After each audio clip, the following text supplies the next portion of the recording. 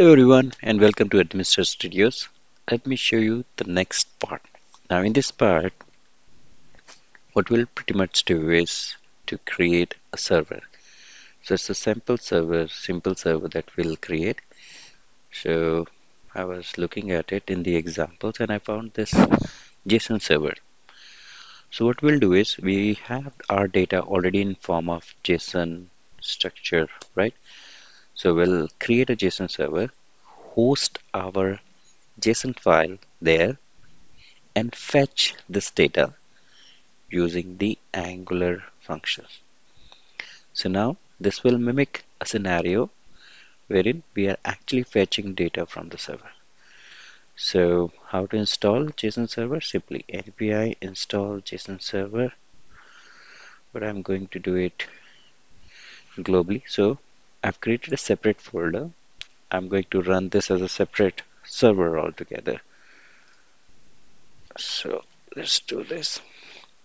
Npm install, this is globally JSON server.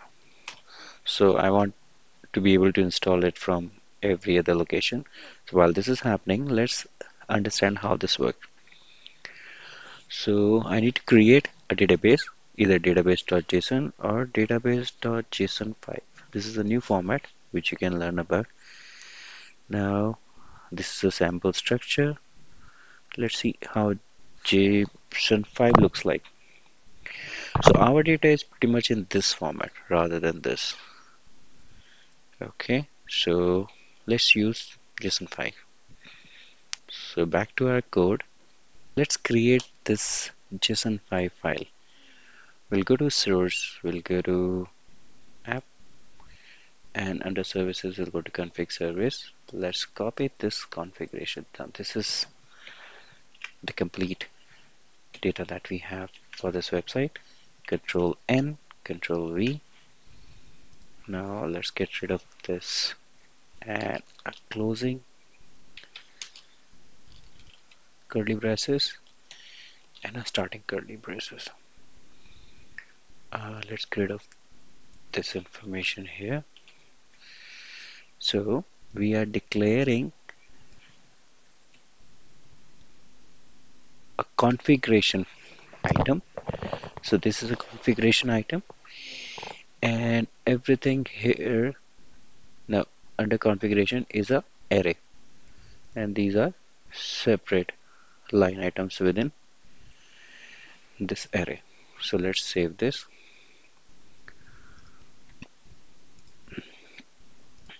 Save as. We'll go to under AD Studio. Let's create DB. In this DB, let me save this file as db.json5. Okay, and select all files. Okay, db.json5, but we have double quotes here. So let's replace all the double quotes with single quote.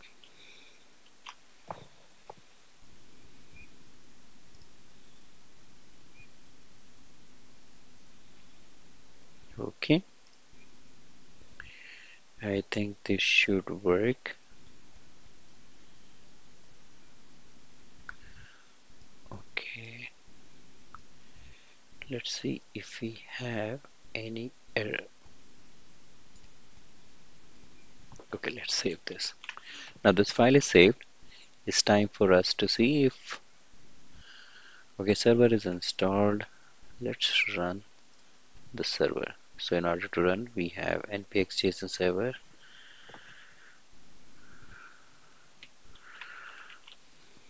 So we are in the DB folder already, npx JSON server, but our file name is 5. Let's see if we have an error. Oh, works good so far. Let's see how does it look like.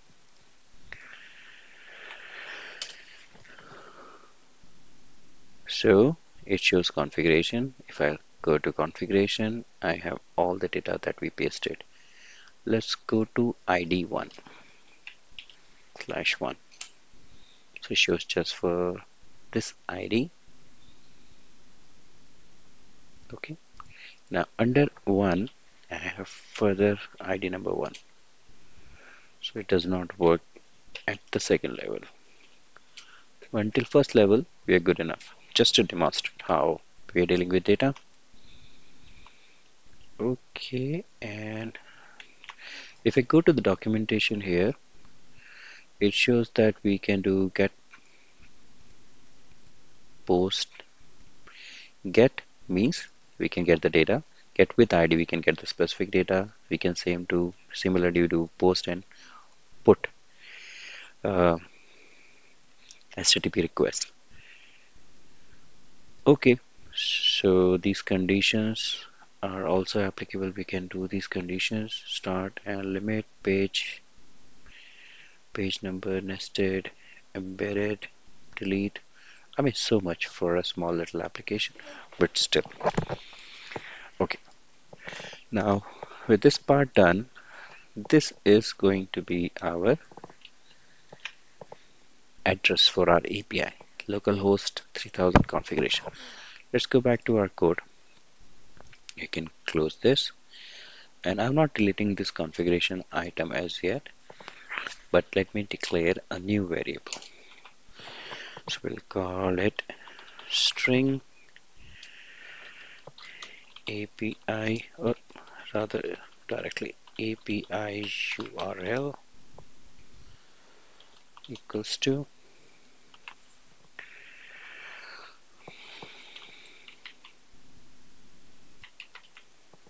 okay. So this is going to be API URL, and we are not changing everything drastically. Let's do it step by step.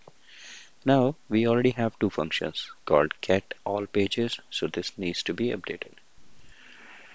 So now the thing here that we need to understand, when we are sending a request to a server, there are three ways which we do it.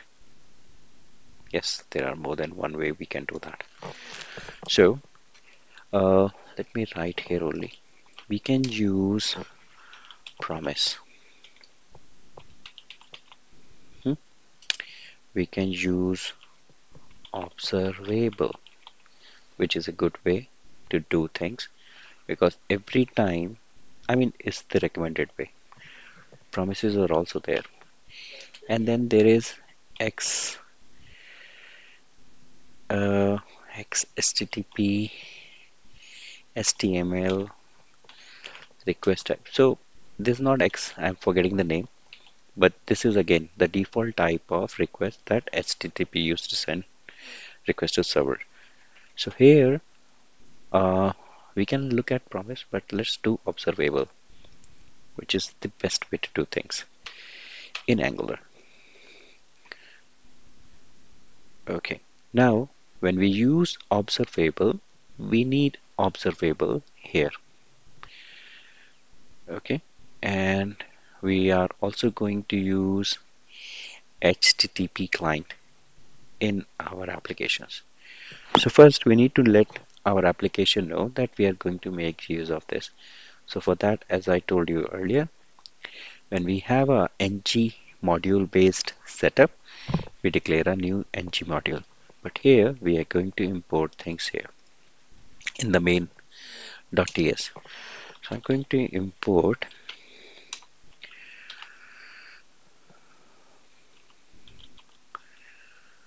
provide HTTP client from HTTP.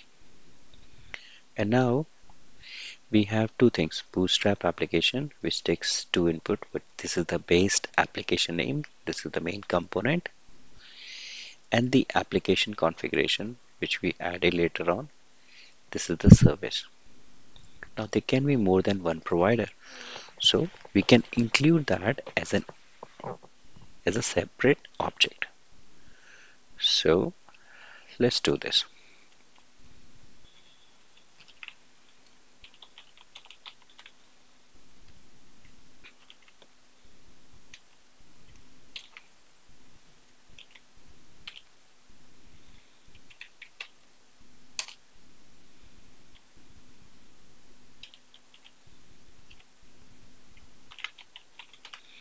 Now, when I was looking at the documentation, it was a recommended way that we can use with fetch. So with fetch utilizes the default API inbuilt into browsers that is called fetch API, which has much better uh, usage and it has much better control and functions as compared to the default method that browser used to have. Now, when I be saved with fetch, it has already added here. Now, one thing I realized in the previous code, somehow the code was still working, but we never included the roots actually. So let's include the root provider also here. So we'll import the roots.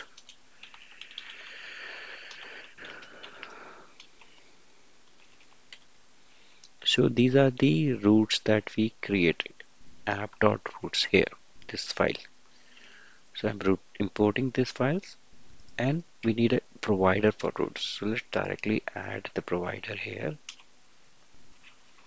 Provide router, and within this I need to mention the roots that we have for our application. So we are done. We are not using app config. Still we'll be able to access everything. So here pretty much we wanted to list down all the providers. This is done. So now my application has access to HTTP client and roots for sure. Now let's go to config service again. We have our API URL defined, and now let's do a fetch request. Now, as I said, we are going to make use of observable and we are going to make use of HTTP. So let's call those things here first.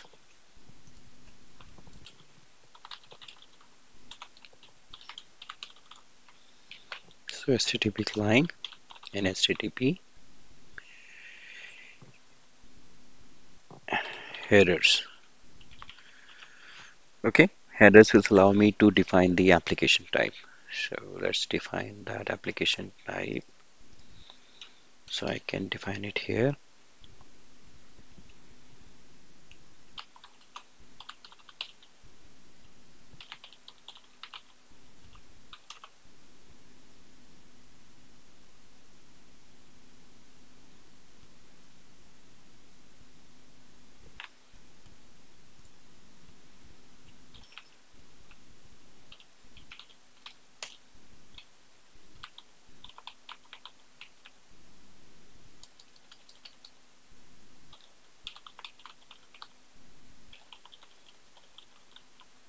Headers equals to new HTTP headers. Now I'll pass on a function type.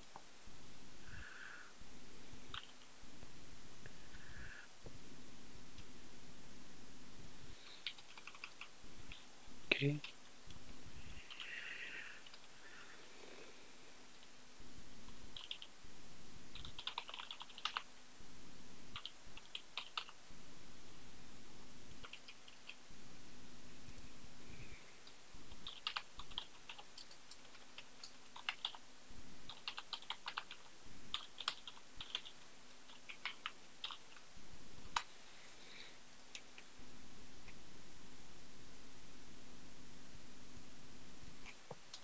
Okay. So headers, new HTTP header, content type application, JSON. Okay, so let's make this HTTP available to our class HTTP, and this is of type HTTP client.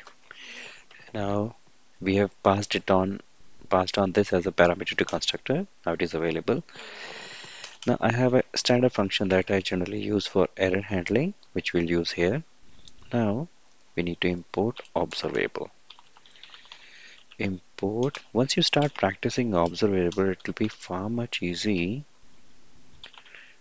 for you to make use of it. And let's import off. Okay, and we need filter.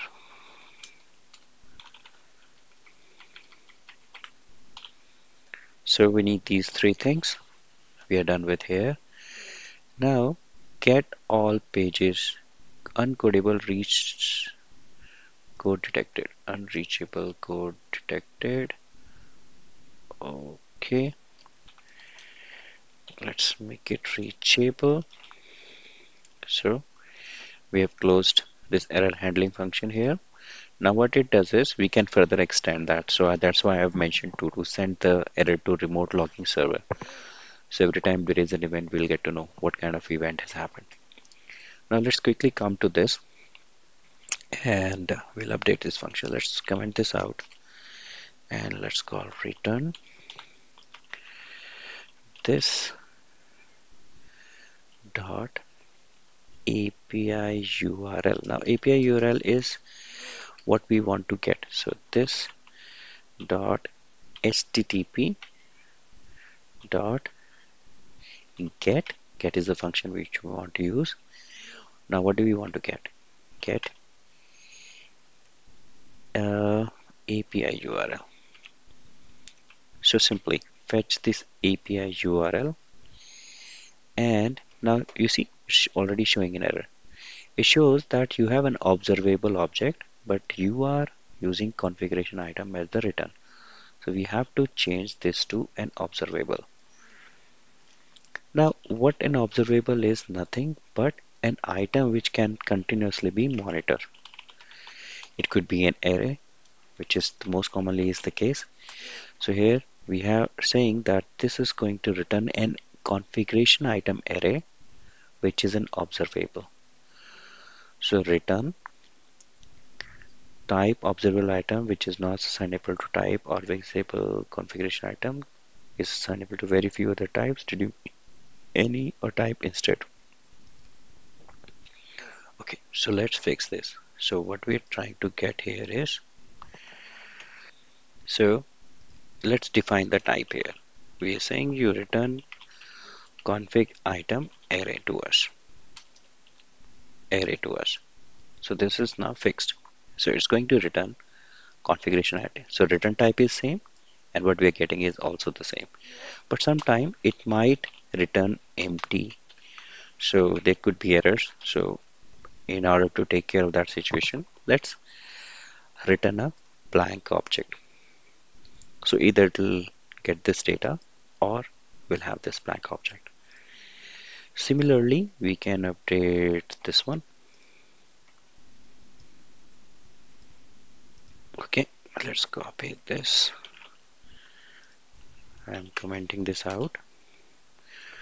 And again, this time we are just going to get one configuration item. So let's, okay, control Z, mark it observable. So observable configuration item, let's get rid of undefined. We don't want to have this. Now let's return this dot http dot get config item and we want this dot API URL and now we want to filter this with this API URL. So what we do in an observable is either we use map. Map is an operator which transform all the items in that array, okay, all the items in that array and then whatever transformation we want to apply. Let's say we want to square something, we want to multiply those things. But if we want to do multiple operations, we use something called pipe. So with pipe, you can actually put multiple things. So here we are going to use filter.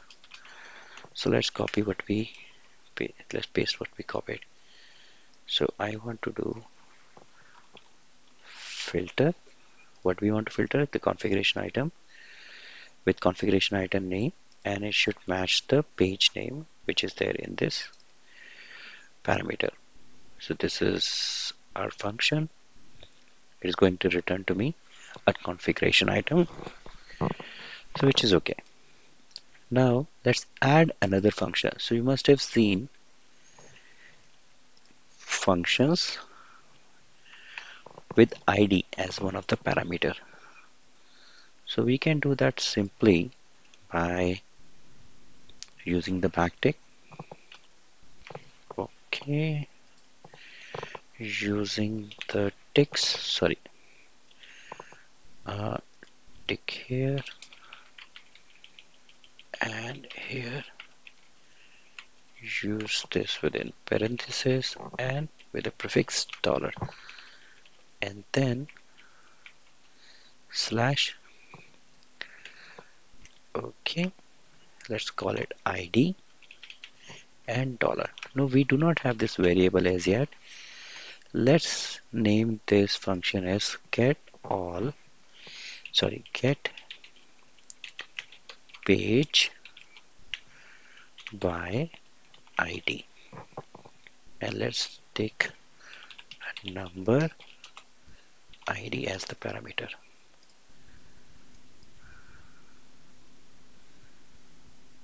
Okay, cannot find name ID, type ID unresolved. Oh, wait, the parameter name first and then the type. Okay, now this is fixed. Observable configuration item, return this configuration. Now here again, it will not return an array, it will rather return a configuration item. Same, will make changes here, and this .api URL ID, simple as that. So our service part is done. Now let's make this change in, and this time we are going to make use of this particular function. Okay, so let's start with header. Okay, so here in this header we already have a header variable which is config item or undefined. Okay, in constructor we are calling this function this dot header equals this dot config service dot get page by name header. So instead of get page by name, we want get page by ID, and let's give the ID for header. Okay, I need to check what is the ID. Okay, one is about 4 is header. We have title, description, URL actually is description. Okay, let's update this to file, open file. Let's go to db. Okay, here. So let's change this to description. This URL is actually description, and let's define URL here, and I'll give my website's address at mr.n. No, let's make it home. So it will automatically redirect you to the home page. Okay, keeping it simple. And if I refresh here, does it work? No, because we are reading this file. So let's save and close this. Now will it work? I may have to restart this server. Okay, let's do this once again. Okay, yes, now we have the updated text and everything, and let's call it in our code. So we need IDS 4. Now this that header, it shows that this is an observable and missing the following properties configuration item, because what we are going to get from there is an observable, and in order to read observable we need to subscribe for the updates and changes. So cut this from here. Okay, or maybe let's leave it as it is. Let's comment this out. Okay, I'll make the original changes and I'm just commenting. Let's continue our function from the next line. This dot config service dot get pages by ID ID 4 dot subscribe, and once you subscribe, what do you get? You get response, and for this response we want this response, okay, this dot header equals to this dot response. So we now want to assign this header to response, and let's do a console dot log, okay, response.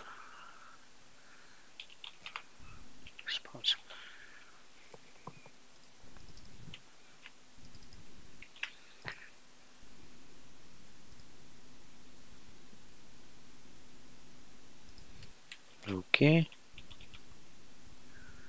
I'm not sure why it is giving this error. Console.log.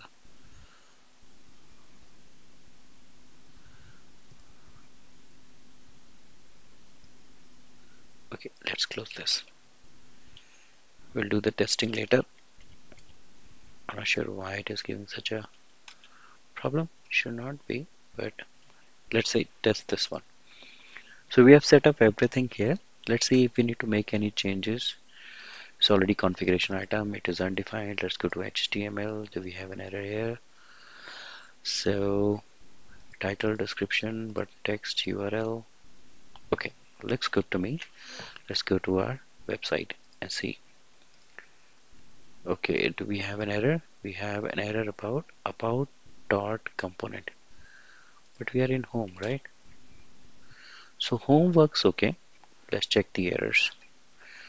So in the console we do not have an error, but if I'll click any other link, but this is not showing updated, and we do not. Okay, so let's stop and run this once again. Oh, we have bundle of errors here. This dot footer, this dot client, this dot service. So similar kind of changes are now required to be made in all these, and let's do this. So header is done. We'll go to header component. I'll copy this much, and we just need to change the page ID. And let me see if there is anything else which needs a change. No, I think this is good. So let's go to about. Okay, so I'm not this dot about. Okay, and this is first. Let's go to the second one, client.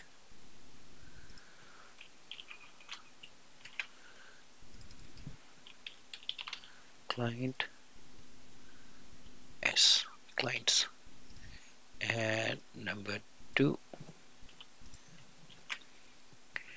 let's go to footer. I'll make the changes to the ID. Well, let's do it in sequence as of now. Footer.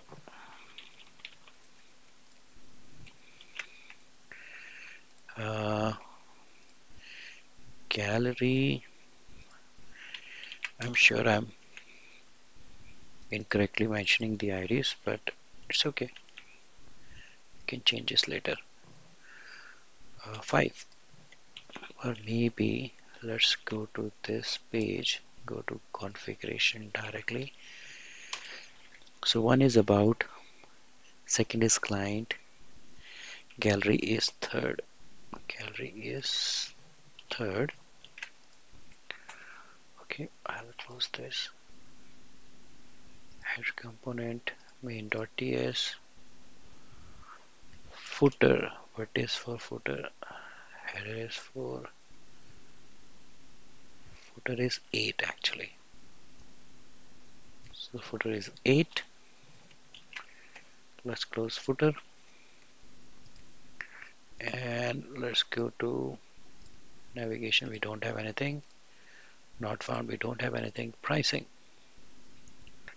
So in pricing component,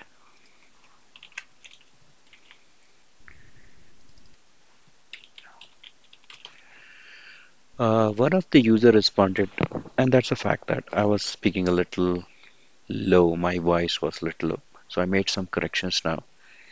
And the reason I speak a little low at this moment of time, if you see, it's already 1:45. Everybody's sleeping at my home. I'm just trying to complete this tutorial so that you can follow. Okay, configuration is done. Okay, number I have to change. So pricing, let's keep it 5. Why is it 5? Pricing is, yeah, 5. Then comes services. So copying this, saving this. Services.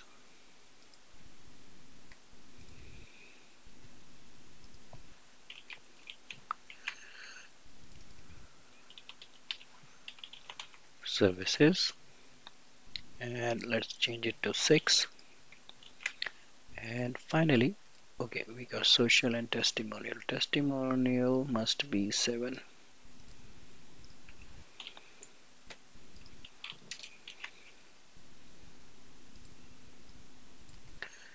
7. Is it 7? Yes. Footer is 8 and social is 9.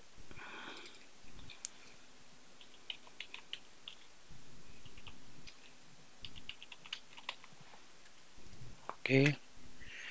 And finally, social. See, you can customize, you can hard code at some areas, and you can drill down to the level of a button, that you can turn a button into a component with some parameters. That can also be done. It should match your level of understanding and complexity that you can manage. So we pretty much made changes to all of them. Let's see how does it look like. It has created a bundle successfully. Let me just stop and just to be sure, serve it again.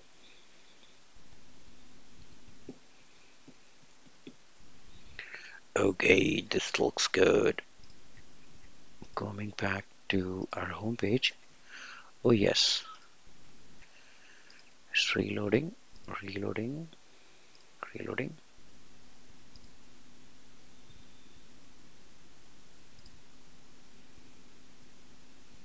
Okay, still creating the bundle. So far we installed a server and we hosted some data. We were able to run the server. We updated our service in Angular and updated all the components, and we have successfully fetched data from this server. Now let it build and we'll be able to verify if everything is working properly or not. So this is a good way. When you are working as an Angular developer, you are pretty much working on the front end. You are free to incorporate hard-coded data, or you can demonstrate a POC like this, proof of concept like this, that this is how your application is going to work. Okay, let's see. Looks good to me. Let's see if we have any errors here. So far so good. There is no error. Okay, let's check. These URLs are also working properly.